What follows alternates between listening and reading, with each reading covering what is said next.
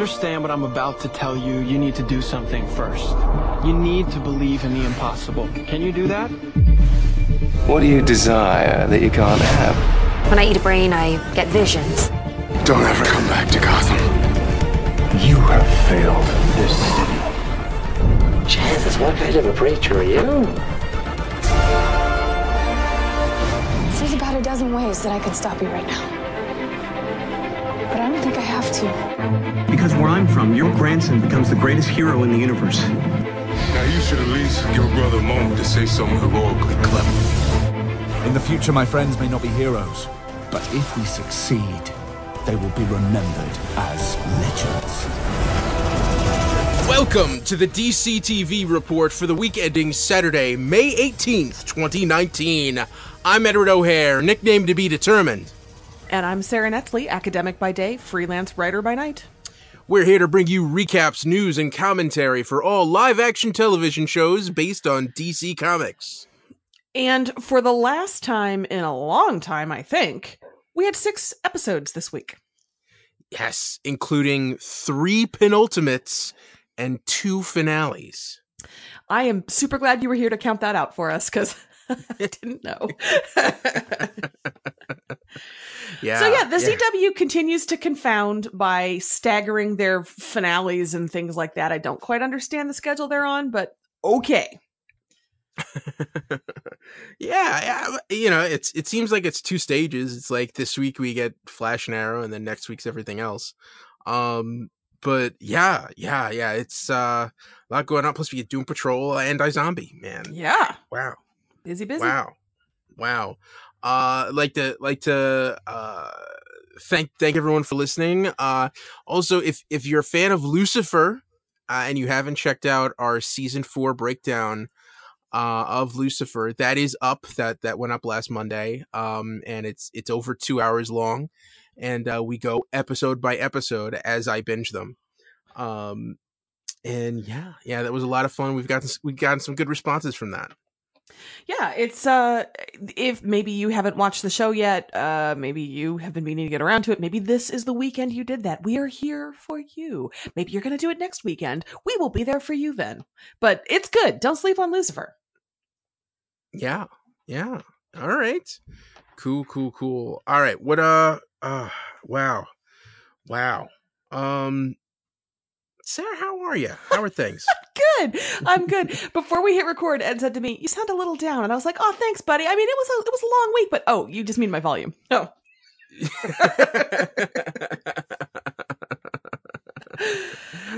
Yep. No, it was a good week. I got some stuff done. I didn't get a bunch of stuff done that I needed to do. So it's good. It's all good. How about you? I'm good. I'm feeling good. Yeah. It's just weird. Like we get down to business, and then it's like, should we chat a little bit before we dive into the episodes? Yeah, I think we should. Starting with last Monday, I woke up feeling a little. Yeah. All right. Well, we got 6 of these, and they're all really important, so we probably should just start, right? Yeah, let's do it. All right. First up is Supergirl, season 4, penultimate episode, Red Dawn. Alex began having flashbacks from her memories of Kara growing up. Kara asked Alex for help tracking down Red Daughter. Lena gave Lockwood the bad news about being a pawn in Lex's plan, and got concerned that James's body was having a bad reaction to Harunel. After messing up a Wookiee gambit with Nia and John at a hidden prison for aliens, Brainy's mind accidentally realigned to act more like his ancestors. Last minute reveal: President Baker informed the nation of Lex Luthor's heroic victory in Casnia. I think it's fair that I warn everybody that I'm going to spend this entire segment talking about Brainy pretending to be Ben Lockwood. That is literally the only thing I want to talk about. It was so good. Yeah, I saw even John Cryer said that was his favorite moment of the episode. Sam Witwer playing Brainy playing Lockwood was amazing. And so obviously the children were like, nope, this isn't right. What's going on? So good. Sam Witwer is a gift. That's all. He's a gift. So, Ed, have I told you that he and I are roughly the same age and he is from my state? And it makes me wonder, since he is a theater person, did we compete in the same speech tournaments? Ooh. Have I talked about this before? I don't know. Yeah, he's from around Chicago, and we competed in a ton of Chicago high school speech tournaments. I feel like at some point I probably had Sam Witwer in some kind of like HI round. So that's all. Certainly. I don't think there's any way to ever find that out. Certainly possible. Yeah. Well, you know. Anyway, I didn't mean to distract us with that. I just thought that was incredibly fun. Brainy. Oh my gosh. So what did you think about this transition? I'm very afraid. I mean, the green teeth was startling. Yeah. I don't understand why they can't make the rest of his skin that green, but but yeah, I thought it was a cool idea, a cool moment. Did not see it coming. It seems like he's still on mission, but has, has decided that, it doesn't matter if his teammates die in the process. So yeah, Nia and John are in a lot of trouble. And I don't know how they're going to realign that realignment. This is not good. Well, it does. I mean, I have no idea what they have planned for next season, but Brainy as the big bad is kind of interesting. I don't know that that's what they'll do, and I'm not sure I want them to do that, but that I always love, I mean, it's the same thing with what I just talked about, Sam, where I love the challenge for an actor to take this character and turn it, 90 degrees or 180 degrees. And that was so fun to see him recalibrate that performance. I am not opposed to seeing more of that. But yeah, poor Dreamer, to see him watch her shuffling toward that portal and just turning his back and walking away, that was cold. Yeah. Good stuff, though. Good stuff. Good stuff. Good stuff. So at what point in the episode did you realize that Alex was gonna figure out Kara's secret? Honestly, when they put the previously on, and I was like, well, there it is. How about you? Yeah, pretty much from the moment she started that dream, it's like, okay, she's gonna find out. And it's good. It's time. It was time. And I thought it was well done. I mean, as with most things on Supergirl, don't think too much about the science or the anything like that. Just go with the emotions in the storytelling. That's how you enjoy Supergirl.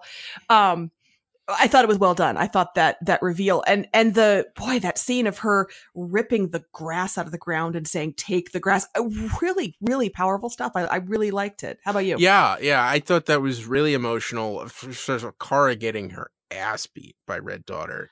Yeah, it was rough. Okay. The purple lightning. What's up with that? I have no idea. So sometimes you can be like, well, in the comics, but in this case, it's just, Red Daughter has purple lightning. Yeah, because why not? Because why not? Because they had to have a not evenly matched fight, I guess. Pretty much, yeah. They had to have, because because it's weird because we had last season you had a villain who went toe to toe with Kara, and and I guess you had to up the ante a bit. Exactly. You had to give her some kind of different power. It's weird because like Red Daughter is, it's a version of Red Sun, which was a completely different story in the books. So, I'm sure, of course, she'd have some Luthor tech, and of course, purple is definitely Lex Luthor's favorite color. So that as far as that goes, that tracks. But yeah. And Kara was not worse for wear. And that whole like sunlight all of a sudden, coming out of the ground and re-energizing her, that that was a little weird. That Well, Red Daughter punching out the sun was a little weird too. I'm still not 100% sure where the sun went. I honestly, I was like, did she turn into a different time zone? What's happening? But again, you just got to go with the emotional realness of the storytelling as opposed to the punched her real hard, sun is gone. Okay.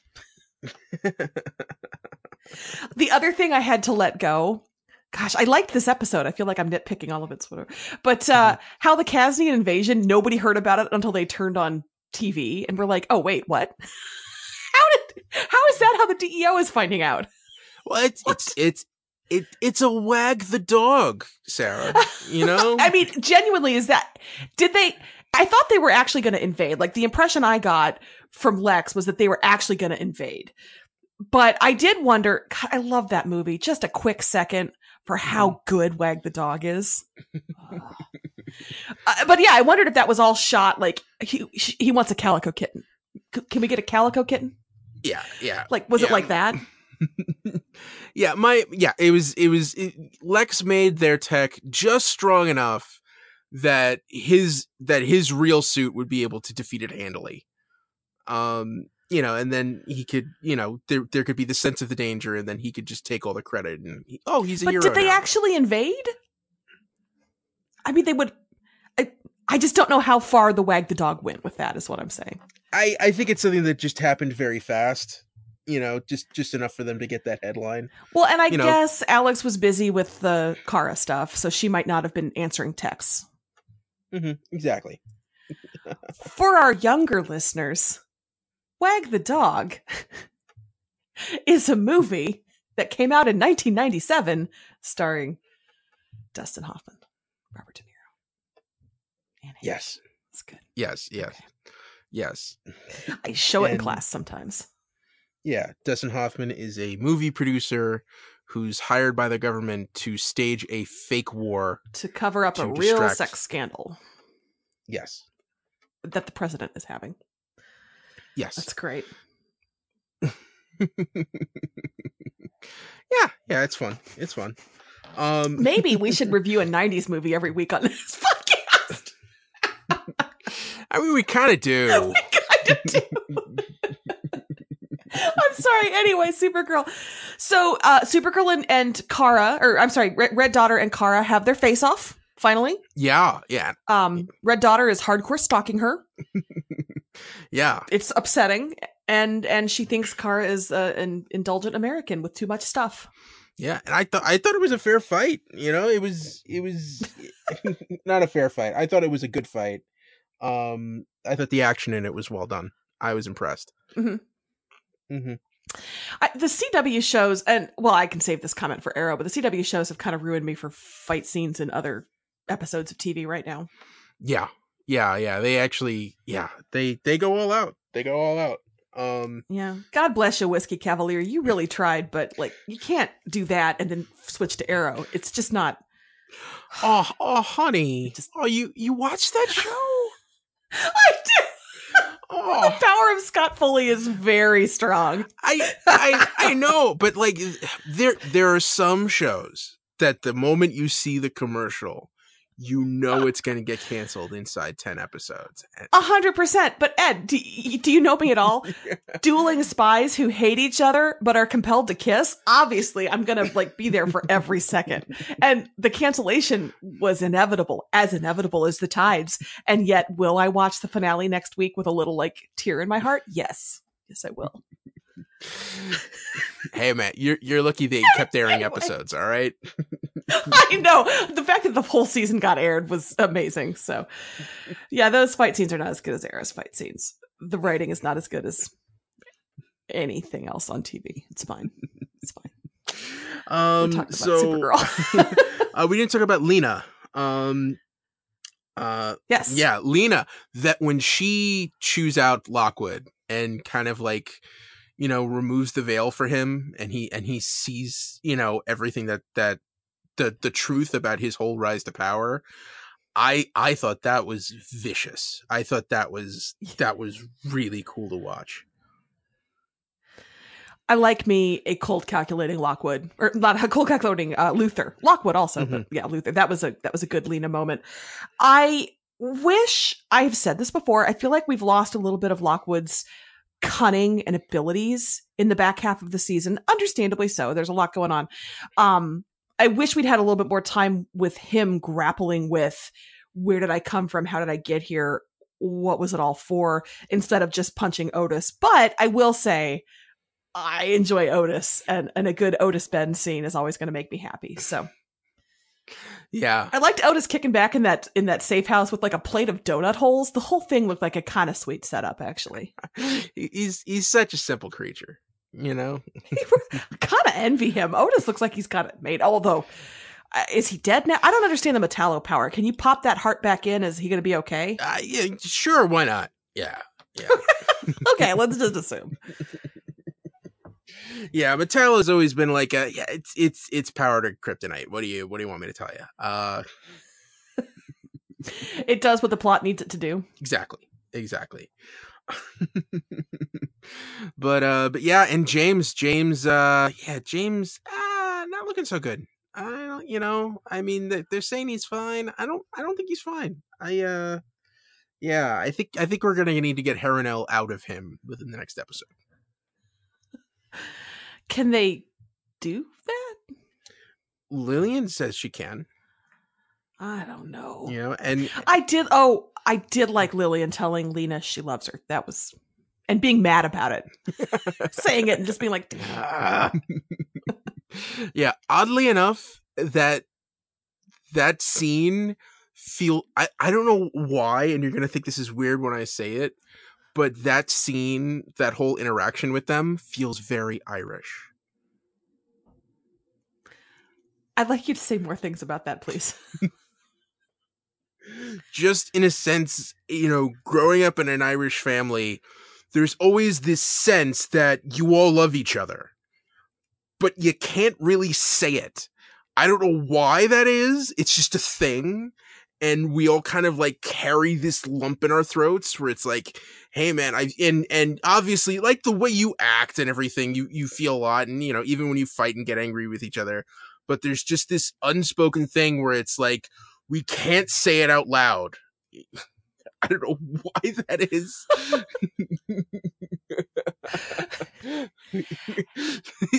It's just this moment where you're on your deathbed and you're talking with your wife and goes, tell Johnny I love him. No, I love my son. Don't you ever tell him I said that. That's I don't know why that is. And then, you've been a good wife, Shannon. And that's it.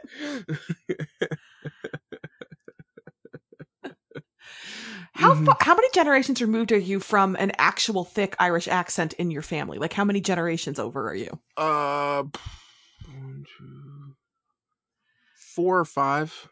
So you don't have like an old world grandma who's like... No. Okay. No. Okay.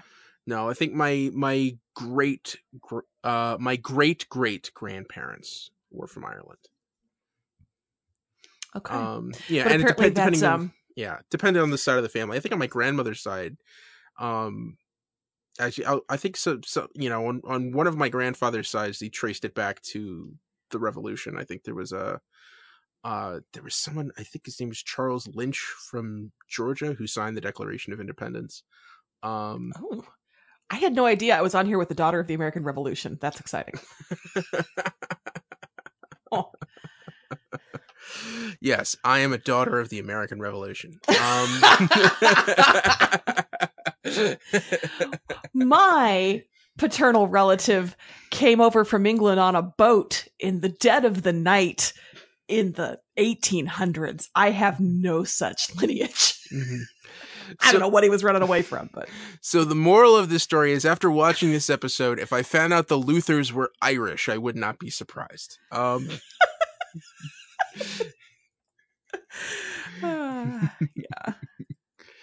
Well, and the funny thing is, Lena, the actress is real Irish, so maybe you're seeing that come through. Maybe that's just informs every. How long have we been talking about Supergirl? Yeah. This is we've got to move on. Wait, But Okay. but yeah, so yeah, now it looks like we're gonna have the showdown between Kara and Lex, which is yay!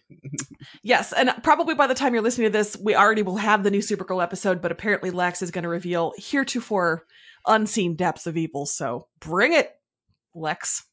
Bring it. All right, next episode. DC's Legends of Tomorrow, Season 4, penultimate episode, Terms of Service. Neron posed as Ray Palmer to announce a new app that would help track magical creatures and give him new souls. Gary used his fairy godmother to force the Legends to hang out with him. John wandered hell, trying to avoid the demons he had sent there to approach the Triumvirate for a deal to free Ray's soul. Last minute reveal, young Zari watched the dragon egg hatch. Now, I've never been in possession of a dragon egg that I'll confirm publicly, but don't you keep track of that really carefully? Yeah, you do. You're really supposed to. You really should not let that thing out of your sight. You know, just carrying it around is probably probably not a good idea.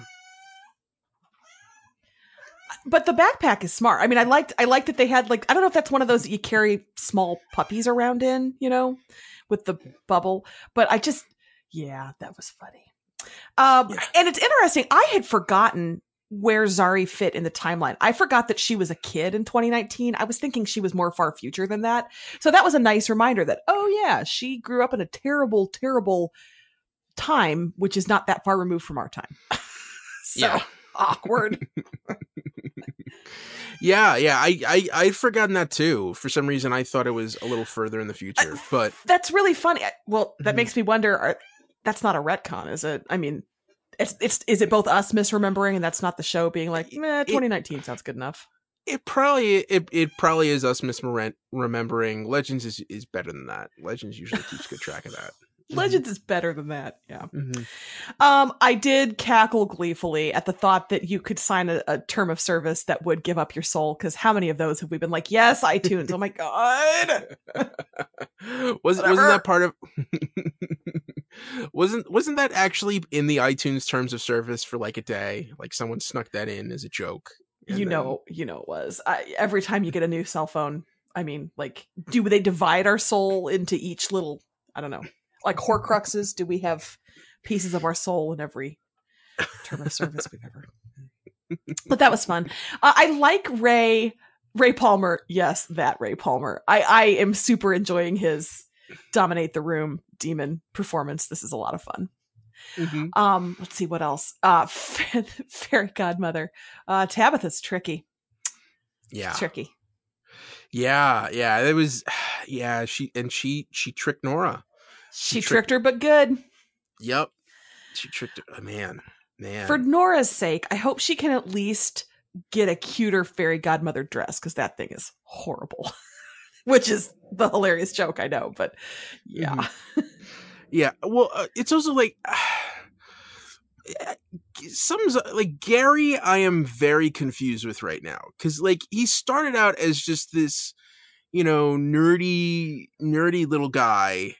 And now all of a sudden he's like psychotic, like he needs, like it's to the point where like he needs mental health, he needs mental help, he should probably be in a sanitarium right now. Do they still have those? Well, I could take him back in time and drop him at one, I suppose. Psych ward, whatever. You know what I meant. An inpatient facility designed for people who need, treatment. I thought it was kind of, I feel like he swung back to his little nebbishy self a little bit, but is still being petty, and the book club thing was really funny. So yeah, I'm not quite tracking where he is right now, but I do agree it's not a healthy development for poor Gary Green, and I don't know how you come back from that next season if you do. I mean, I have no knowledge either way, but like... All right, what's up with the cat? She's gone. Kicked her out. That was barbecue. She just wanted to be part of the... She's just really into Legends, okay? Sorry, everybody. She wanted to remind everybody that Nate is better this season. Nate is better this season, although we didn't see a lot of him this episode. Well, and that's fine too. Let's see what else. Can we talk about the Astra stuff? Yeah. That is from NBC, right? Astra was from the original show. Yes, that was from Constantine, which aired on NBC. That was like his big thing, in the pilot. Like the thing that's hanging over his head, his baggage, is that he was trying to save this little girl and ended up, letting her. She ended up being sent to hell for something that he did. So, now he has a chance to save her, and it turns out, no, she grew up in hell and she's really liking it. Yeah. It fascinates me that storyline would hop over like that. I love it that they've continued it. And then the grown-up version, obviously the actress they used in the NBC show is a little older now, so it made sense. But yeah, I like that emotional payoff for John. A lot of fun. I'm anxious for him to get back with the rest of the Legends, though I don't like him when he's separate. Yeah. I thought the way that they built up Hell, it just looks like it was the ultimate, 80s punk club. I thought that was a really interesting take on Hell, and it felt very in line with Constantine, if you know him from the comics. Yeah. Comics. Okay. Mm-hmm. I just was surprised that the devil wasn't Tom Ellis. That's how much Lucifer we did last week. That I was like, wait, wrong one. Yeah. Well, I mean, we didn't meet Lucifer. We met Satan and Beelzebub and Bealian. So I mean, Satan is Lucifer, so we can, but still, but yeah, and I'm just going through, and the, would you have gone to that, would you have downloaded that app? Let's put it that way, that app that Ray was hawking, Eyes. Yeah, I know myself. Even if I had reservations about like, what about the privacy implications? I'd at least want to see how it worked. So yeah, I'm one of those people who would, for curiosity, do it, have it on there for like a day, and then be like, nah, I don't think so. But yeah, 100% would have. How about you? Yeah, no, I was never really a Pokemon Go guy, so didn't playing the real life version wouldn't really appeal to me. I mean, and that's exactly what I was thinking of. I downloaded Pokemon Go, and for like a week I was like, okay, this is cool. And then I realized, no, this is not, I don't mean to say I'm a grown up, but that's not how cause I know plenty of grown ups who, I'm going to stop talking right now. God bless you, Pokemon Go people. You're much better than I am. I was bad at Pokemon. So, and I was also just too old to have played it before. So I didn't really understand yeah. Some good times though. It was fun driving around and then just seeing a parking lot full of people just walking around but not saying anything to each other. Yes. Staring at their phones. Like it was a strange time for us as a country. Yes. Yeah. Yes. A much simpler time perhaps. Concur. Also, we had a Minotaur. I'm never not going to be amused by a Minotaur, so A+. Yeah, and yeah. So that egg cracked, and is that dragon going to be the key to stopping Neron? You think? Maybe. I do appreciate the way we have a theme park that has been started, and then all these magical creatures on the loose who just want to be like, I don't know, helpful and safe. So how are those two things going to collide? I don't know. I'm excited to see Hey World. Let's just say that much. Me too. And if they finish that construction, that is the greatest construction crew I've ever seen. But here's hoping. It could happen. It could. All right.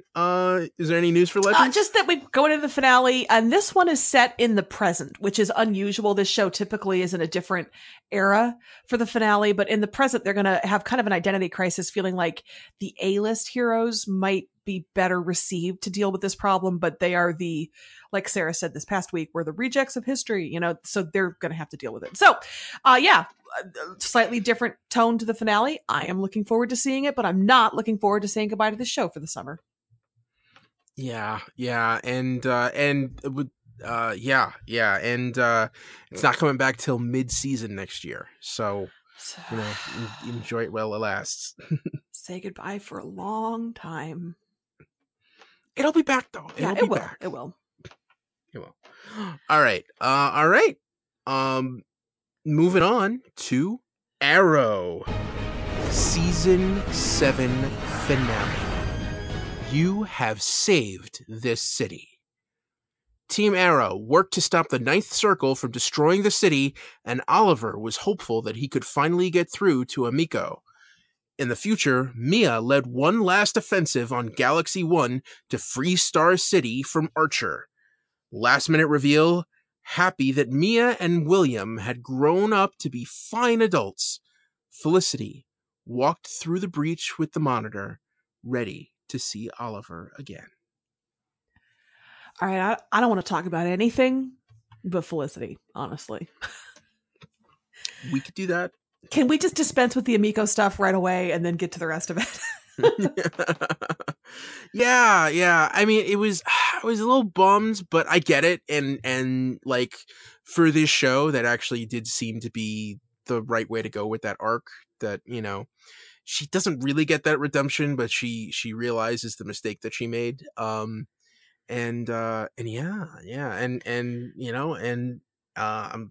sorry to see her die. I was a little surprised, but I had to remind myself, when Arrow started, it was the dark show, right? So Oliver's sister not getting a chance to live in rehab herself.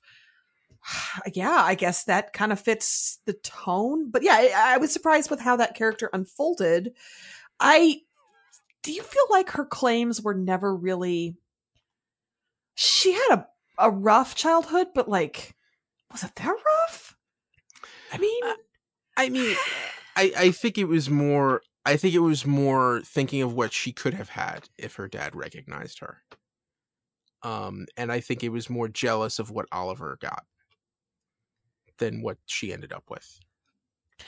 All right, I can see that. I don't know. She felt maybe if they had emphasized. You know what? Let's not quarterback. It's Monday afternoon quarterback. I don't know. That's a sports thing. I said it wrong. It's Monday morning quarterback. Whatever. Well, I like to sleep in.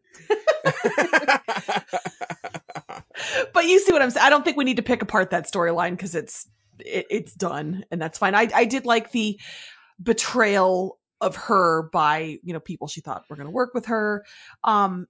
Overall, did this feel like it could have been the last episode of Arrow? Like this could definitely have been the series finale. Yeah.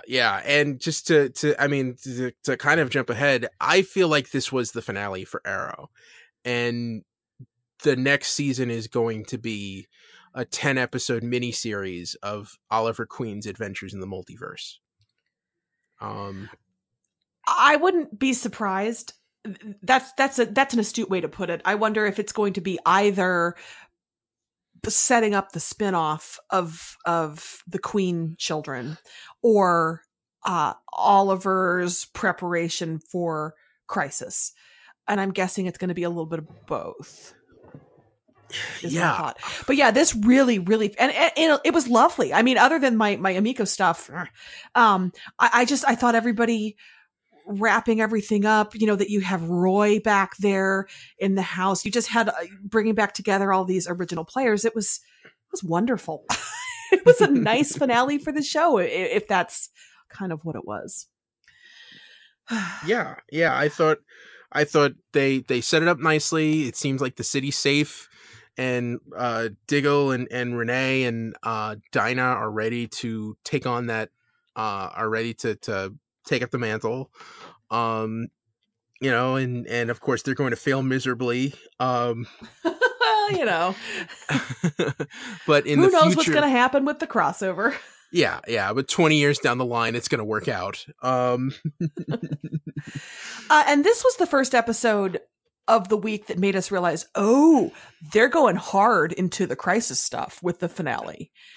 Yeah. You know, this was the one where when I realized they were going to show us what Oliver actually told the Monitor in the past crossover, that was exciting. And then, well, we'll talk about it in the Flash, but yeah.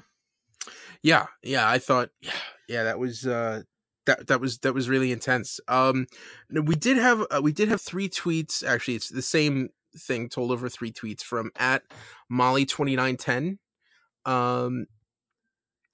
And she basically laid out her ideas for season 8 of Arrow. I thought this would be interesting to talk about. So it's one ending for Arrow. God damn it, I need more tissues. So now we know Felicity cannot come back. She can't ever. That explanation does help me understand why Felicity won't be in season 8. Predictions for season 8 of Arrow. I'm expecting Argus to start showing signs of going bad in season 8 to tie into Legends and Zari. Bronze Tiger and Dig are going to start whatever the organization Connor Hawk works for in the future. And I'm expecting we will see Oliver finding a super team, which will be different versions of the team from different Earths, like Green Lantern John Stewart, A Girl Can Dream. That's all of that actually makes a lot of sense to me. Yeah, I could definitely see all of that. Is that what you would like to watch? I mean, would that be something that you'd be like, yeah, bring it? Well, I mean, I actually don't know how much that we're going to be getting in Star City. You know, I wouldn't be surprised if it's just Oliver and the Monitor. But yeah, I may be wrong. The idea of him finding, you know, alternate universe versions of his friends and us getting to see a John Stewart Green Lantern, I would be totally down for that. You know, literally now the only thing I'm going to accept for this final season is Oliver meeting alt Earth versions of everybody. That's all I want now. Yeah, I mean, it's basically like it could be like Legends, except it's instead of time travel, it's alternate dimensions. Okay, I'm into it. Yeah, I would be, you know, and you have the Monitor instead of Rip Hunter, which would be totally cool.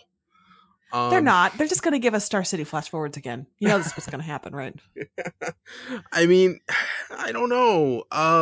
Yeah, probably. Yeah.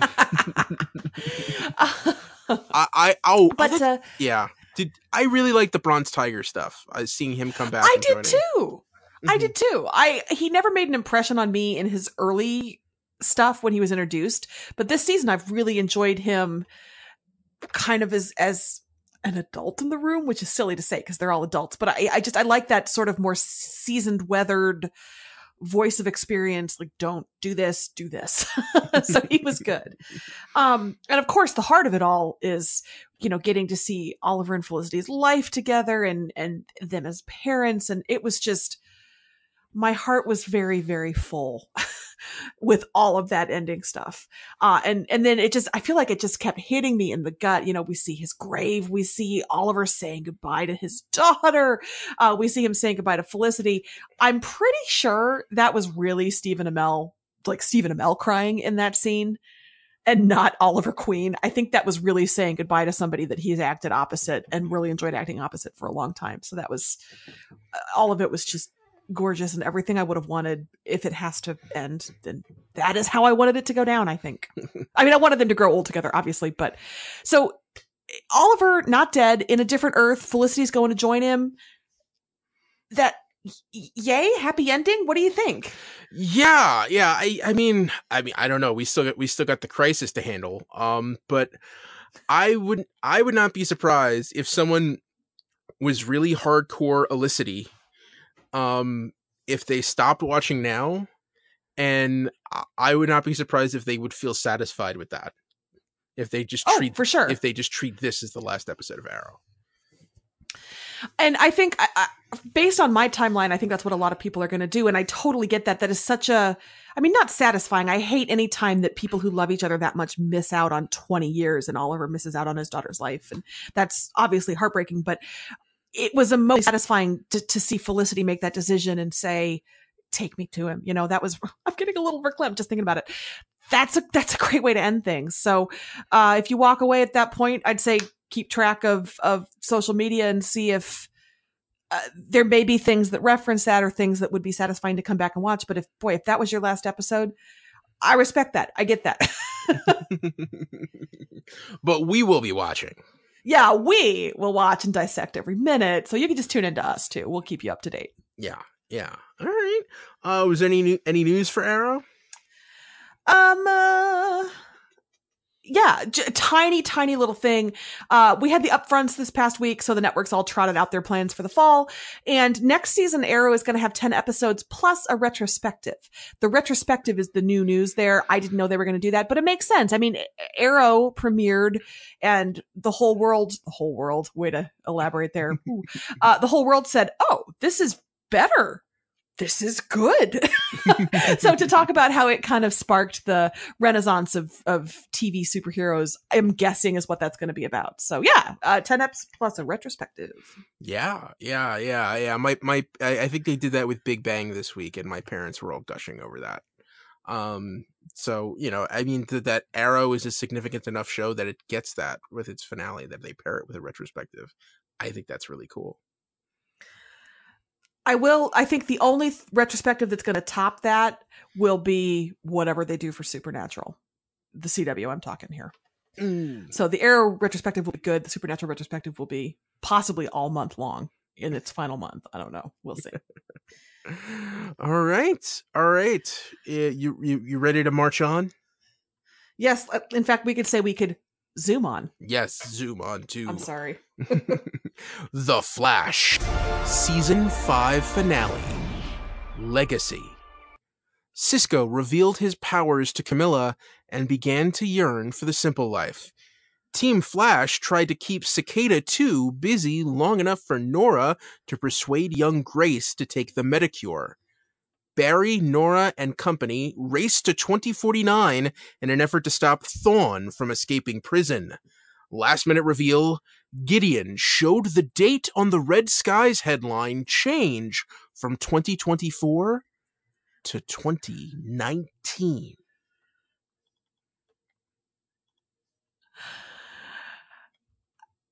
Okay. I forgot as I'm looking at my notes that I responded to the Flash. Everything is a question. I forgot. Why is dead Uncle Oren talking even slower as a ghost? Cisco's still dating her? Would vibing a cup of coffee make it cold? Why does Swiss Ash look so much like Swish Ass? It was on the screen and I didn't read it right. Why can't Cecile be mean and truthful all the time? Is informed consent a super big part of their funding? That's what I really want to talk about. Do not get informed consent. Just shoot her full of the cure. Oh my God. Say things about that, Ed. Why did I spend an hour rooting for our heroes to kill a child? Why are you doing this to me, Flash? Yeah, it's just, you know, when that lawsuit comes around, it's not good PR. It's just not good. You don't want to have to deal with those optics, all right? That's why we have cover-ups. Big corporations cover stuff up all the time. I'm not saying it's okay, but I am saying they know in their, you know, I think I just became an evil PR person. I'm going to back away from this. But yeah. It was weird because I mean, you had a lot to do, but it was pretty much first half they beat Cicada, second half they take on Thawne, and I say take on because they don't really defeat him. I have some questions about that too. Do all executions go like that? Why did Reverse Flash end up in a Star Trek uniform? Why am I always more attracted to actors playing villains? Why is Tom Cavanaugh wearing eyeliner? Has he always had such blue eyes? I had to work through a journey there. Why are the Allens so easy to manipulate? Did they just hit Reverse Flash with a snow globe? Should I feel worse about Nora? Because I really didn't. Oh, wow. Sorry. It was a well done scene. I mean, it was really well done. Yeah. My guess is with Reverse Flash, that was the only way that they knew how to execute him. So I'm sure that's probably not typical. Okay, the Star Trek uniform. Did you think that too? A little bit. Now, not at the time, but now that you mention it, yeah, I could see why you'd think that. Next gen, of course. Yes. but yeah, and and I thought this was really interesting because Thawne is still a bad guy. He still wants to take everybody on, but he does have that affection for Nora. And you had that. I thought it was tragic, when Barry's like, okay, we've got to save you, so we're gonna run through the negative force, and then Nora's just like, no, I don't want to think that. I don't want to be that person. And just watching her, and we've seen that a lot over the last couple of weeks, just people just like, crumbling into a million pieces while they say goodbye. What are you doing to us, pop culture? It's been a hard month. Yes. It was yeah. I mean, we had the same thing on Doom Patrol last week, but yeah, that was. And I mean, then there's the Marvelverse. Of course. I have more questions. Why is Cisco the way that he is? How did we let Singh fly under the radar as a smart person? He knew who Barry was. He knew who Barry was all along. How cool is Captain Joe West? And Ed. Dearborn. Yes. Was that Sue Dearborn? Yes, it is. Oh my god. So I did not catch this when it aired. I watched this at like. I'm sorry. Did your podcast co-host tweet at you, and did it make you curious? Yeah. I caught this at like 1 a.m, and I was so excited, and then I had to fall asleep to go to work, and I did not have time to tweet out. And then I got called on it the next day. But the first thing I did was go to our DCTV report feed to be like, "What did Ed say? What did Ed say?" And I was like, "Oh, Ed didn't say anything." I was so disappointed. So I knew when he handed that file to Ralph that it was going to be something maybe significant. Mm-hmm. And then it just said Dearborn. And of course, I don't know what Sue's maiden name is. So with trepidation and hope in my heart, I Googled Sue Dearborn, and I was richly rewarded. Yeah. So yeah. Ralph is going to meet Sue. And Ralph had a tough time this episode. He's I actually, my first question on my stupid question list was reverse Ralph. I thought that was a really cool effect, but I was scared for him. It was. Yeah, and I love how they just needed the commercial break to reset his speech. Like that thing wasn't happening the whole episode. That his speech patterns just went back to normal on their own. Which is fine. But yeah. So we're gonna get Sue. I can't wait. Wait. Stay tuned this summer for the only piece of news either of us cares about. I'm sure it'll be announced at some point, and you'll hear it here second. You'll hear it from like EW first. Yes. And yeah. Cisco. So is he leaving the show? Is he just gonna like, I'm gonna stick around, just not have powers, or? There has been no announcement about him leaving the show, and I feel like if he was, there would have been. We don't really have any Flash news this week, and I feel like if that was it, they would have announced it at this point. Mm-hmm. So, from what I understand, he's staying. It just kind of became a thing that people started talking about, but that actually is not what's planned for him. So, yeah. Why would you get rid of superpowers? I just don't understand that choice. Yeah. I don't understand. It's weird. And but the music they gave him when he's walking out, that feels like, oh, this character's done. But yeah, I'm just very confused with that. Yeah, like I said, as far as I know, he's still going to be there. So maybe he'll have buyer's remorse. Maybe that's what next season is. I don't know. Yeah, or maybe Gypsy finally comes back, and then he's like, but.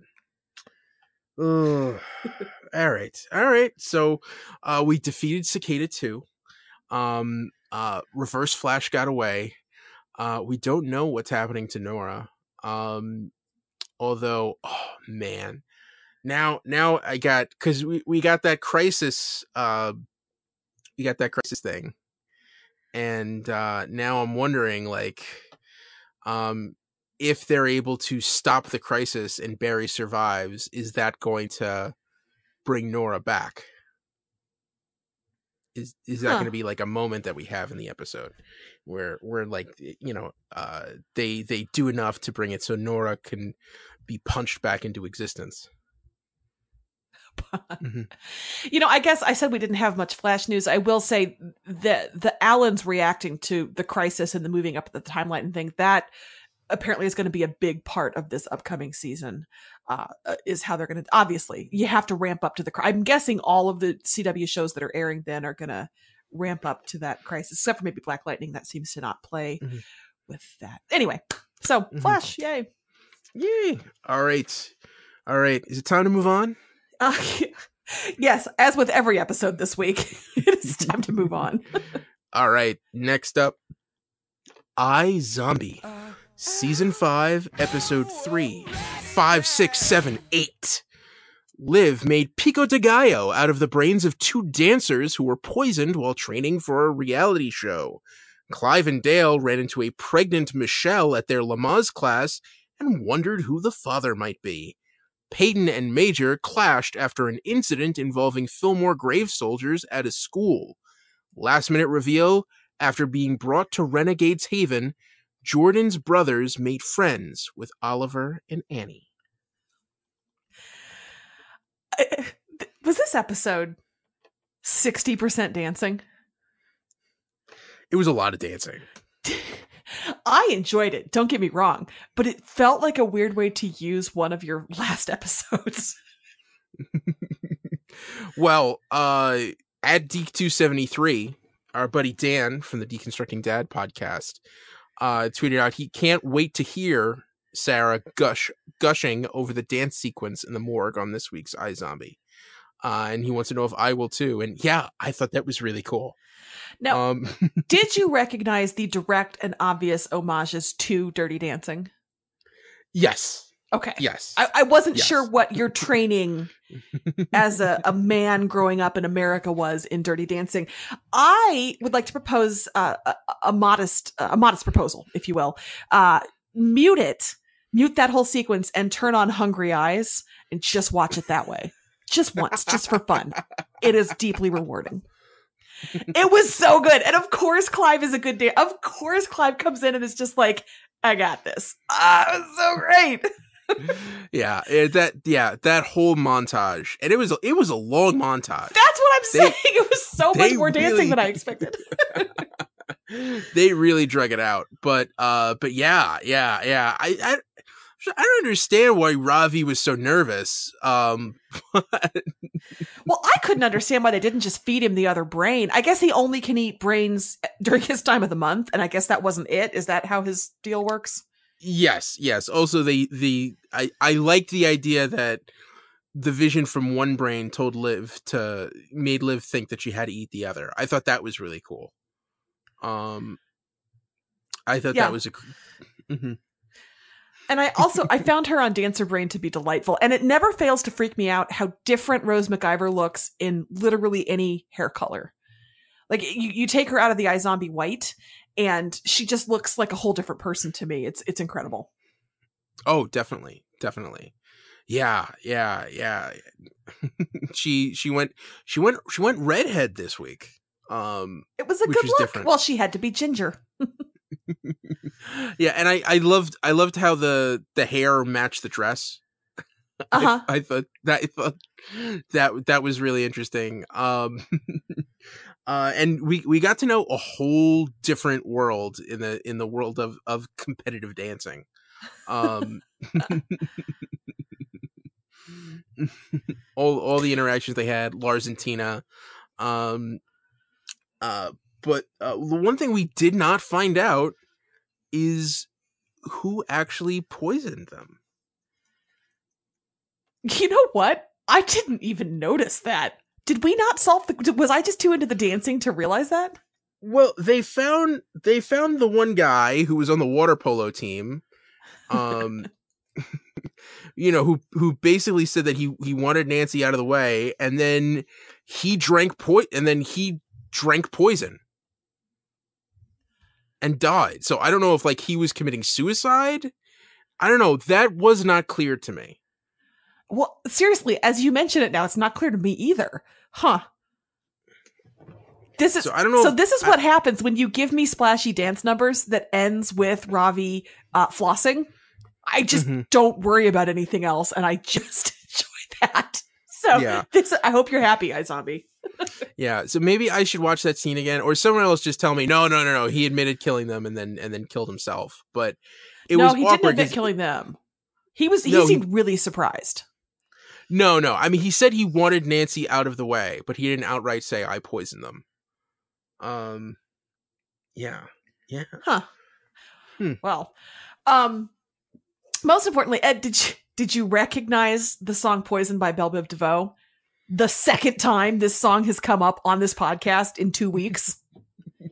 Yes, I recognize the song. All those, okay. I recognize the song. I have no idea who sings them, but I recognize the song. This is where you make me feel like a wizened crone. Ah, yes, Belle Biv DeVoe took the world by storm in 1993. I don't know. Gather round, children, while I tell you the story of how a Midwestern American white woman started to realize, okay, I'm done. I loved Proud Dad Clive filming them while they were dancing. He was so excited. And I liked Dale being so kind to possible baby mama, but we don't really know. Yeah, that was rough. Dale was taking that really hard. And here's the thing. Do you think Clive was intentionally late to see if Dale would help Michelle? I didn't even think about that. No, that's not how Clive operates, is it? I feel like he's more straightforward than really. That. But that is, that's an interesting thing to think about. Huh. Mm-hmm. Yeah. But I thought that was a nice moment. And I would expect a Lamaze teacher to be a jerk like that. You really should find your own partner. Oh, still here alone? Yeah. I mean, you really need... Oh, my God. I actually think that probably somebody in that position would be a little more sensitive. Good grief. You would think that. But I bet all the good ones evacuated from Seattle, so... All right, and Major and versus Peyton this week. I love that storyline. Yes. I love the way it really lets you into the political dynamics that are going on. All of the stuff that it's dealing with. I love how Peyton sniffed out what the principal was doing. Basically admitting, that she was wrong. I was worried what was going to happen to Jordan's brothers. And I'm kind of surprised that Major didn't go looking for them right away. But that they connected with that. I thought everything about that storyline, also just the character dynamics and seeing them clash and how they work together. And I loved all of that. Well, and yet again, it's one of those where they both have a good point. I mean, I feel like we're going to see this. Major is saying and doing things that aren't popular, but they're not wrong. And Peyton also is not, I mean, I think she's doing her best, but I like that there is, I talk about this sometimes with Supergirl. You can see the seeds of where it comes from, even if you might not agree with it. I like this too, that there is no clear, oh, well, no, that's not the right thing. They're not making them dumb. They're making them smart and making hard choices. And I'm really enjoying that. Yes, I concur. Do you concur, sir? Yes, I concur. All right. Was there anything more you want to talk about with the episode? Nope. Nope. Just thank you for all the dancing show. That was delightful. Cool. And no news this week, right? Nope, correct. All right. Our final episode for this week, Doom Patrol, Season 1, penultimate episode, Penultimate Patrol. Vic sat by his father in the hospital and learned the truth about his accident. With Flex Mentallo's help, our heroes entered the white space to rescue the Chief from Mr. Nobody. Last minute reveal, the Chief told our heroes that their tragedies were not accidents and that he was responsible. So Timothy Dalton seems to be back. Yes. That's nice. T-Dalt is back, and what a revelation. Like, yeah. Wow. Well, and I love that we have built up all season long this sort of family of misfits, and we've unpeeled the layers of their backstories and their tragedies, and then we put them in a position where they could undo it all, and they didn't. It was amazing. It was just such a great temptation right there, and all of them said, no, I'm better for this, or, it's important that I do this. So good. Yeah.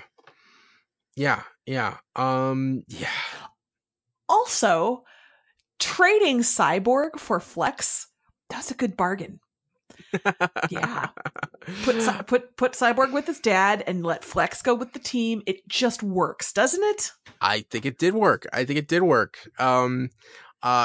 Speaking of Flex, our buddy at Bauer Fett tweeted out, Sara, I'm sorry to report, I do not have that Flex power.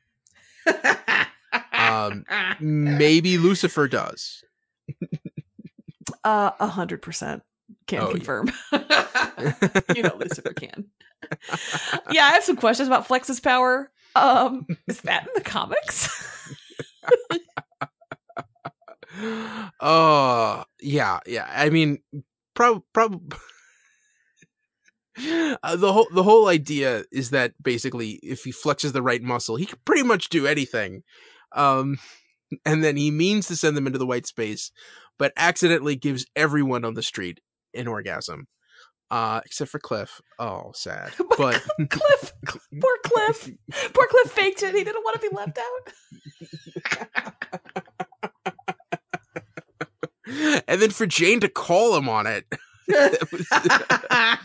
I thought maybe there'd be some kind of like, well, arousal's all in your head, right? It's in your brain. But no, he was just like, I didn't want to. I did super enjoy the thought of the actors being like, let me find the essential truth to my character. How would she react? Because I felt like Jane, Rita, 100%, So good. And I was glad to see Danny again. Oh, go ahead. Yeah, no. The best reaction in that scene has to be Beard Hunter. That did he find the best beard on Danny the street and just sidle right up to him? That man, he lived that. You could tell. That was not acting. That was being. All right. He felt that moment. But oh man. But yeah, we got Danny back. It was great to see Danny. And it was nice Danny to see sincerely being like, I am so sorry about your wife, Flex. That was really nice. Yeah. Also, it was nice to see Larry happy to see somebody for a change. Ordinarily, it's like, oh God, here's somebody terrible from my past. Just to see him I mean, we can't see his face, but I felt like there was a smile on it for once. It was implied in the voice. Yeah. Just, a little bit of a positivity from Larry goes a long way. But yeah. And they finally enter the white space, and that whole sense where, you know, nobody offers them that, okay, I could keep you locked in this memory and you could live your lives out as if your accidents never happened. Yeah. Just well done. I also they got me. Honestly, they got me with that Mr. Nobody's dead. I was like, oh, this feels like the kind of show that would take the villain they've been building up all season long and dispatch him like that. I mean, this felt like a show where it's kind of like a Joss Whedon thing where you expect this to be this big and then it's just like, no, he's done. So I bought it. I thought that was a twist. It was kind of like, oh, they kind of Night King'd this Game of Thrones reference. And then I slowly realized, oh, wait, no, that big robot, that's not. Did they not fool you for a second with that? I mean, the second, well, I didn't know it was going to be that, but the second the time loop started, first off, when they started the whole thing where where he comes down for breakfast and like, Rita's in that uniform and she's already in costume. Like, this seems a little too neat. Mm-hmm. Well, and you know what else? She was knitting with gloves on. I'm a knitter. Nobody's knitting with gloves on. So that's how you knew, but continue. Mm-hmm. But yeah. And then the time loop started and you're like, oh no, this has nobody written all over it. But yeah. And, got to learn a little bit more about Mr. Nobody. That flashback to 46, when Millie dumped him. And she said, you're a nobody. Well, yeah. I did kind of like the Doom Patrol all bullying him. No, you really are a nobody. You're garbage. You're nothing. I was like, whoa, are we going back to high school? Like this, everybody's high school experienced. I don't really think it was that. I think it was more like, oh, you're basic. Oh, you're just like us. Like, like, no, seriously, let's go back to the manor and like Niles could probably help you.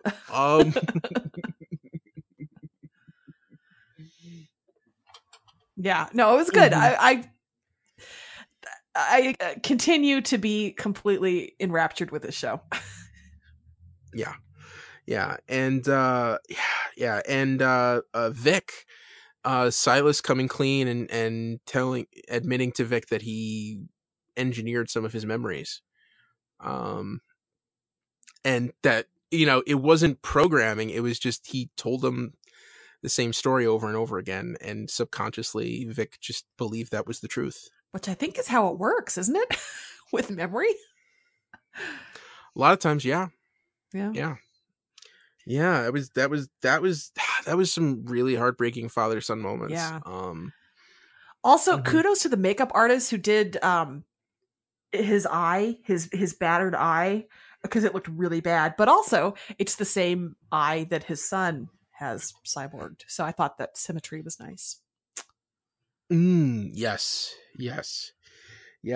So, moving forward, so Niles just dropped a bombshell. Is the Doom Patrol going to be able to recover from that? And do you think they're going to be able to defeat Mr. Nobody, or are they going to just fall in line and take it out on Niles? I think that they will struggle with it, but by the end of the hour, they will be back on the Chief's side. Don't you? Yeah.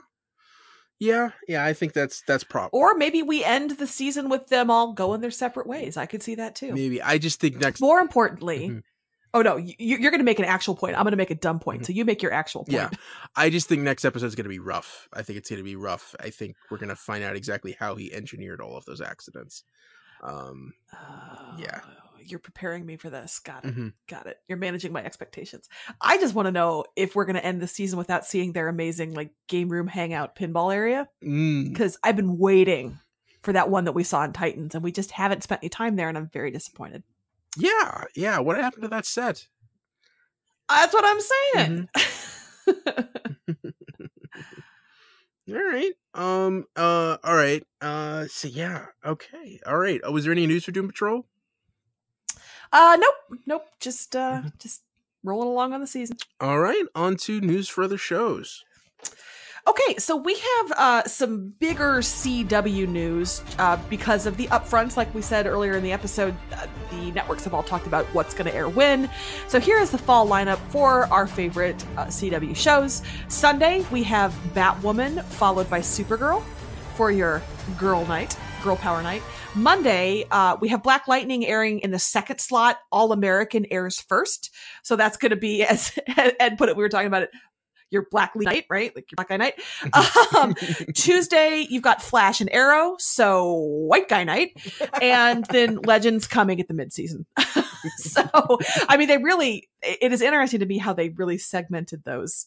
Here's your ladies, here's your people of color, here's your white fellas. Of the world. And then Thursday, I think, is just, it's also Ladies' Night because that's when Supernatural's on. Heyo. Yeah. And then I think Friday, you've got Charmed and Dynasty. And that's the shruggy emoji night.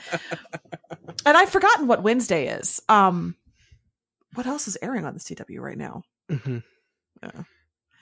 Wednesday is question mark night. I don't know.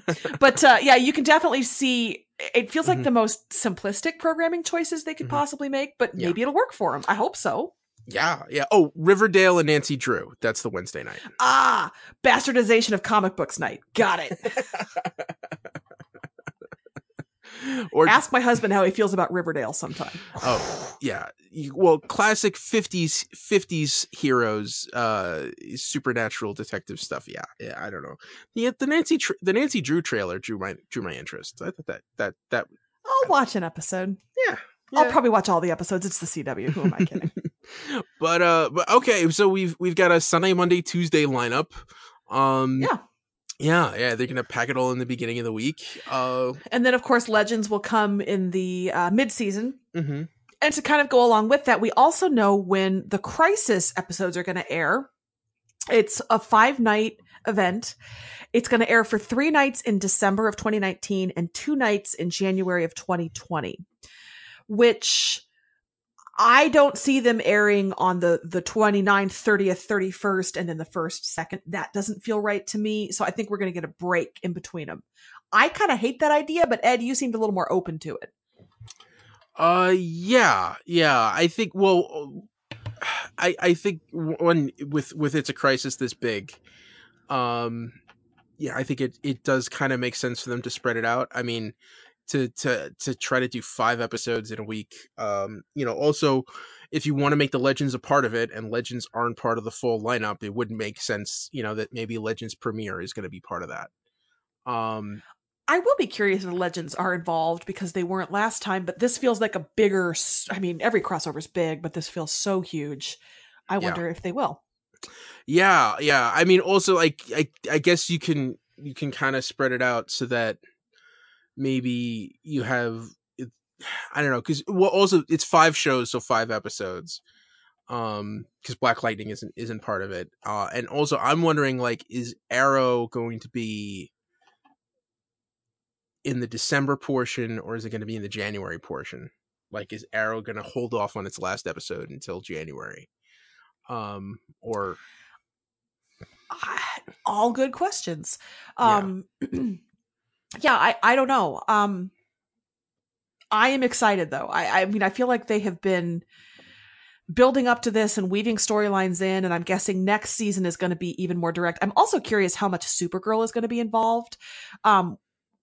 I wonder if Supergirl is going to talk about the events of the crossover last season in its finale on Sunday, because that often has been a show that's a little more removed from the crossovers. So I am eager to find out how much they're going to weave this into the DNA of the shows in this new season as they lead up to it. I'm guessing quite a bit. It's ambitious thinking about tying all of this together in these disparate shows with different writing staffs. It's impressive. So hats off to you, CW. I'm looking forward to it. Yeah. It's exciting. Now, I think I know what the next bit of news is. What's the next show? It would be Batwoman. Batwoman music. We got a trailer. Yes. It looks so good. I mean, we're going to watch this no matter what. But even if we weren't watching it for the podcast, would you be there opening night with a Batwoman t-shirt on? Are you this level of excited? I'm excited. I'm excited. Yeah. I mean, it seems like it seems like the background is staying true to the comics. The whole, she was in the army, her dad is running this he's running this outside military contractors firm. But they add the extra angle is that she shows up in a Gotham where Batman has left. And she finds out Bruce's secret by just kind of like wandering into his office and unlocking the Batcave. And it's, as you do. Yes, yeah. It's with all of these first looks. Whenever the upfront shows, they drop these like 3 or 4 minute trailers that are pretty much the pilot condensed down to 3 minutes. Which is fine, so we definitely got a feel of what that pilot is going to be like. And we got a good sense of the characters. But the thing that really struck me is I was finding a lot of parallels between this pilot, between Batwoman and season 1 of Supergirl. And that, when you said that, that surprised me, because I guess I was looking at it more visually, and visually they couldn't be more opposite. So what was it about it that reminded you of that? Well, I mean, just from the storyline, it's, she shows up in her cousin's town, not intending to be a hero. You have her father is basically like Alex, in the fact that she is a family member who does something with the military, but something related, that you don't know if she's going to be working for or against. I mean, you have a bad guy, Alice. I thought seemed like an interesting bad guy, but also Luke Fox, Lucius Fox's son, is pretty much her Win, and it seems like they've combined Win and James Olsen into one character of Luke. I hope Luke is more successful. Yeah, which I think is going to work much better. And this might be a spoiler, but in the comics, Luke Fox eventually becomes Batwing, who at one point was the Batman of Africa.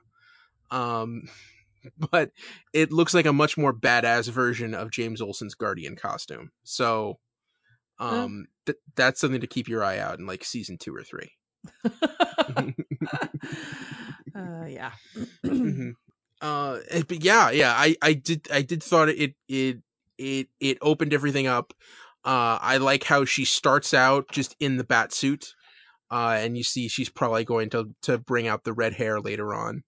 That people initially think that she's just Batman come back. But yeah. I like it. Alice, of the Wonderland gang, feels like a very cool villain. Yeah, and I'm curious to see if that's going to be a one and done, or is she going to be a recurring character throughout the. Or is she their Damien Dark, if you will? Yeah. Yeah.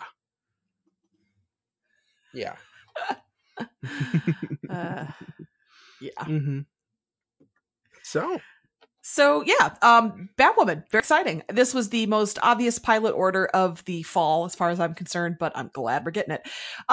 We are on a super roll with trailers, so let's move on to Swamp Thing. Swamp Thing. Okay. Music. We have a trailer for that. I watched it. It is dark and science-y and swampy. Ed, what did you think? I feel very, I feel very bad saying this, but I did not have a great feeling coming out of this trailer, and I don't know why. Really? I went in interested, and I came out still interested. Where did it lose you? I mean, I'm still gonna watch it, but it's nothing to do. I don't know if I just expected more effects, or just something about and it's a completely aesthetic thing, or maybe it was just the editing, that there was a lot of really fast editing, and the dialogue that we were getting, for some reason it felt a little clunky to me. but like some of the shots, it felt a little amateurish, and I don't know why I got that feeling off of it. Because it's obvious, because it's obvious we got James Wan involved in this, so it but something about it it felt off. It didn't feel like a streaming show. It felt a little bit like a high-end web series, and there's a big gap between those things. And I hope I'm wrong. This is shocking. I did not expect this from you. Yeah. I don't know. I hope I'm wrong, but just something about it felt off to me. I felt like I am gonna watch it with a husband who grumbles about how dark it is for the entire show, and I'm gonna want to smother him with a pillow. That was my only thought, was, oh, he's gonna complain about all the like blue filter and the dark and that was my only thing. I don't know. I'm into it. It was kind of hard to tell. I don't know. What am I looking for here? It was kind of what I expect, like Virginia Madsen looking out the window and lots of screaming and jump scares, and it's giving you the atmosphere, but yeah, I'm still excited for the premiere. I'm still optimistic. Yeah, and the actor playing Alec Holland didn't really jump out at me. Mm-hmm. I don't know. It didn't. I didn't feel like charisma or gravitas coming from that guy.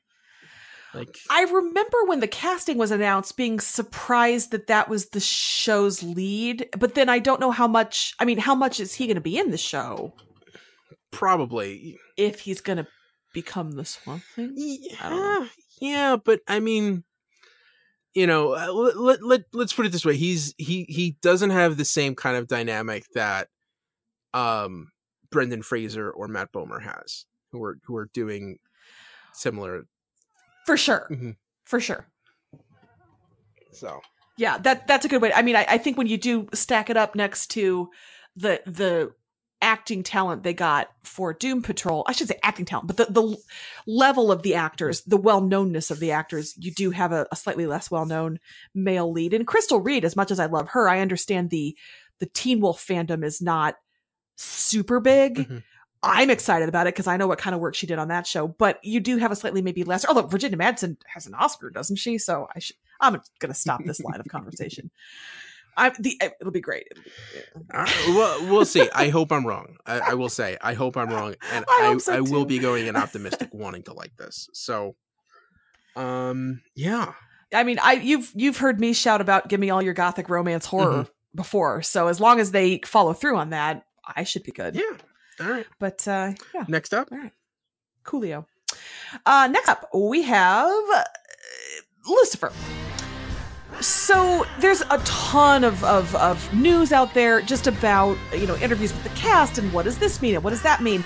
The most important news I have for you is that there is no news about a season 5 yet.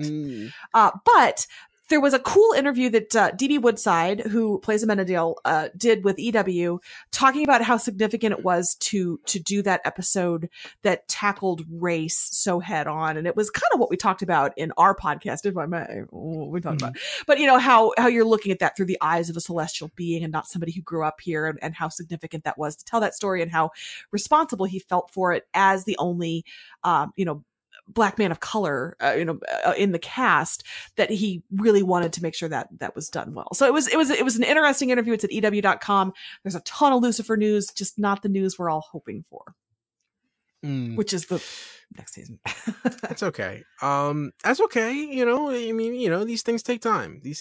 So we'll see. I'm not losing hope. So while we're on Lucifer, we did get some good tweets.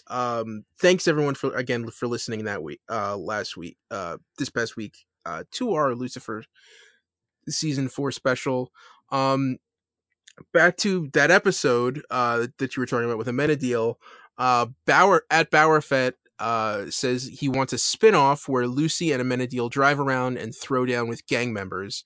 That scene starting before the Ill Drive is a series favorite. Mm-hmm.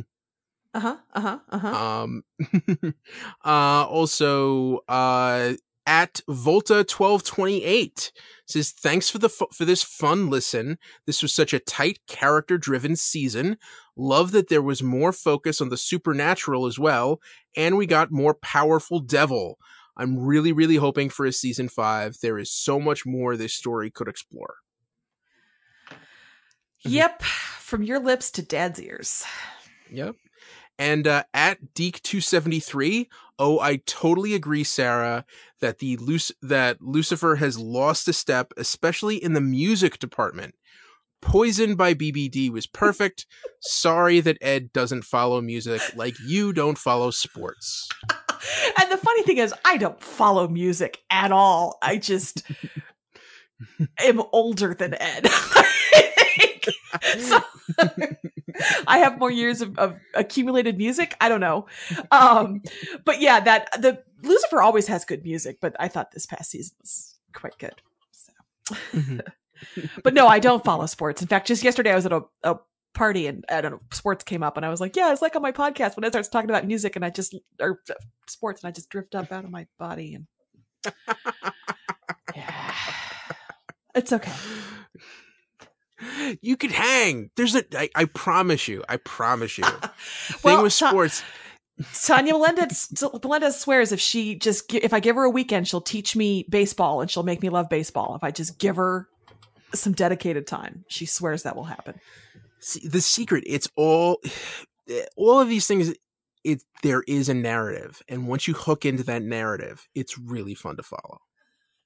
I promise you, sports and superheroes are not that different. Just saying. Okay. I guess they both wear costumes. They're often tight. Yep. So, there's that. I will say, when I worked for the Associated Press for a time, and they make you do a test to make sure you're, worthy. And they give you facts and make you write a news story. And they gave me a set of facts for a sports story. And I looked at the guy administering it with such fear, panic, and hopelessness in my eyes. He took pity on me and said, just find the hero. So, I see what you're saying. And I did, and I got the job. So I don't think it was good, but. All right. That was quite a digression after Lucifer. Next up, we have Preacher. We have a couple of pictures from the upcoming final season of the show. It's our main characters sort of posed artfully to give us a taste of what's going on. If you're a comic reader, I think probably the most revealing one is Cass. It shows him surrounded by, that looked like bloody feathers, right, Ed? Yes, it does. So it looked like he'd been feasting on some chickens in kind of a cell. Yeah. I was going to say, I think he's at the bottom of a well or something like that. There's a lot of But if you've read the comics, you maybe are super freaking excited about that. I don't know. I was. And the rest of them, Tulip just looks mad, and Jesse also looks mad. So it's very on point for the characters that we know. Yeah. They all look like they're in rough places. Again, very on point. And then the last bit of news we have this week is actually a mea culpa. Ooh. Watchmen music. This was news from last week, and I just completely blew past it in my notes. This was all me. This was not Ed. But we had a trailer drop for Watchmen last week, and our friend Dan wisely pointed out, Hey guys, did you miss something? Yeah, we did. That was me. I am so sorry. Yeah, he actually said, but you guys didn't even discuss this little piece of loveliness that dropped last Sunday night. To say I'm a little disappointed in Ed and Sarah may be an understatement. I'm so sorry. Honestly, blame Lucifer. I had done so much writing and talking about it at that point. My brain was gone. And I was so excited to talk about the trailer, and I'm still so excited to talk about the trailer. So we finally get a look at kind of what's going on with Watchmen. It looks like we have a cult of Rorschach. It looks like maybe we have an emergence of costumed heroes again.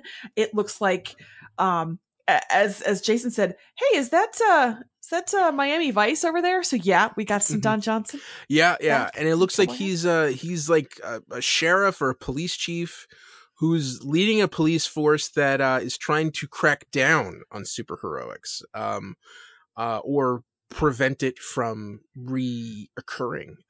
So yeah, it's very strange. It was I was excited. The thing that was the thing that was most shocking to me was the visual aesthetic. You didn't see any Snyder filters, Mm-hmm. It looked Well, it looked natural. You didn't, not a lot of like blues and grays, a little bit more sunlight.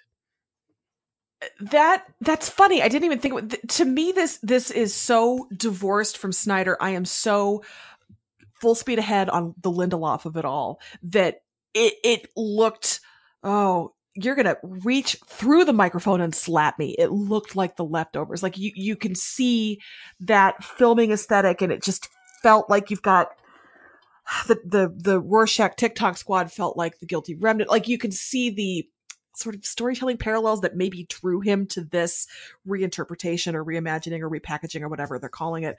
But yeah, I didn't even think about the Zack Snyder of it all, but yeah, let's stay away from that and let's stay with natural light and lovely dark shots that have, rich interior lighting. And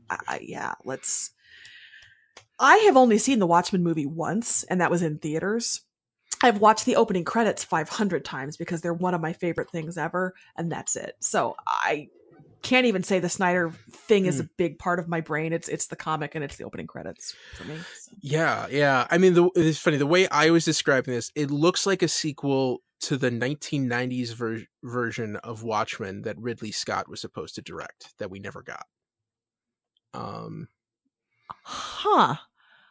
I guess I hadn't. How did I miss? That would have been interesting. Yeah. I mean, he was also Ridley Scott he's like Guillermo del Toro. He's one of those directors who always has a dozen different things in development, and most of them never really just pop up to the surface. But he was attached to Watchmen for a long time, and that was something that just languished for like a decade and a half. And then finally Zack Snyder picked it up and made it. And it sounds like I like that movie more than you do. Yeah. Oh, sorry. It was so faithful. I don't know. I kind of think some of the best comic adaptations are the ones that adapt for screen, and I feel like that one didn't. I'm just still not over that owl ship sex scene. Mm. Okay. Yeah. Well, and that's something, like I'm excited. I'm interested in that. Like, did the events of Watchmen happen? Was there a giant squid? So you're saying not the? Oh yeah, well, there's that too. They changed the ending. Yeah. What are we going to get? Squid timeline, or are we going to get whatever they did in the movie timeline? Yeah, and I mean, Lindelof is basically saying, giving all indications that he's disavowing the movie, that he's going straight from the comic. So I don't know. I'm excited. This is cool. I'm looking forward to this. I am too. We were just talking about with Game of Thrones ending in 30 hours from when we're recording. Do we cancel HBO Go, or do we stay loyal to the channel just to be like, this is because you're bringing us Watchmen. You can keep having our monthly $15. Yeah. You know what I'm waiting. Everyone's talking about how Disney's gonna bundle Disney Plus and Hulu and ESPN, and like that's gonna be the thing that can destroy cable.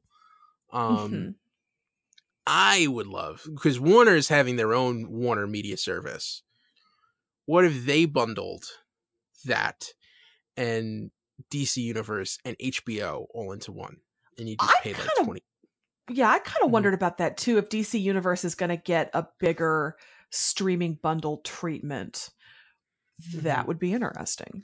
And this is going to affect the CW shows too a little bit. The superhero shows are on Netflix now, but they may not. It's going to be years before they disappear, from what I read yesterday. But that could affect that as well. I'll be curious how this all shakes out. Mostly, I think it's interesting that Disney now owns The Handmaid's Tale. which is about the least comfortable bedfellows I can think of, other than literally anybody in The Handmaid's Tale. Those are the least comfortable bedfellows, but... I'm Please, sorry. don't make Handmaid's Tale the last thing we talk about this week, Ed. Please change the subject. Well, that's the news for this week, right? Yes. This is the longest episode we've ever done. Yes, that is. Yes. Well, we're coming into the stretch now for the winners of the week. Do we have the same winner? Probably not. Oh, okay. Mine's real straightforward. Is yours? Who do you want to go? All right. I'll go first. My winner for the week is Nora West Allen. You're right. We don't. Yes. I thought it was she was very brave. I thought she came into her own. I thought, she found a way to get through to Grace. And there have been times where like Nora's been kind of annoying or whatever, but I think this episode that she really shined. And I thought she had a great arc. And torn in that moment where, going through the negative speed force, and Barry's like, hey, we're going to find a way to save you. And her being like, it's not worth it. I'm happy for the time I had with you guys. And seeing her drift off, that was really hard to watch. And I hope that's not the end for her. I hope there's a way that they could find a way to bring her back. Even if it's in a different form. I don't know. I thought that really spoke to me. Yeah. I thought it was really cool. I was pretty cavalier about her fading away in this episode, but I guess I assume they're going to bring her back. I just assumed that it never occurred to me that they wouldn't. So maybe that's why I was able to distance myself from those feelings. Also, I still want justice for her friend Leah. I'd like to see the timeline tinkered with such that Leah comes back. Justice for Nora and Leah. All right. My winner of the week is Felicity Smoak, who left Arrow forever, as far as we know, with a deeply satisfying episode after a deeply satisfying 7 seasons. Emily Bett Rickard created this incredible, smart, funny, sexy, self-deprecating, awkward, relatable character who went from cool, smart tech girl to improbable love interest to leading lady to Oliver's half. Oh, just a wonderful character, unique, distinctive, wicked chemistry. So gonna miss her next season. Thank you, Emily Bett Rickards, and thank you, Felicity Smoak. Yes, I say yee, Emily Bett Rickards. Yeah. Oh man, we had 2 finales and two big send-offs. So maybe that was our theme for the week. It was tough goodbyes. Tough goodbyes. I like it. We did have the same winner of the week. Oh man, and next week we got 3 more of them.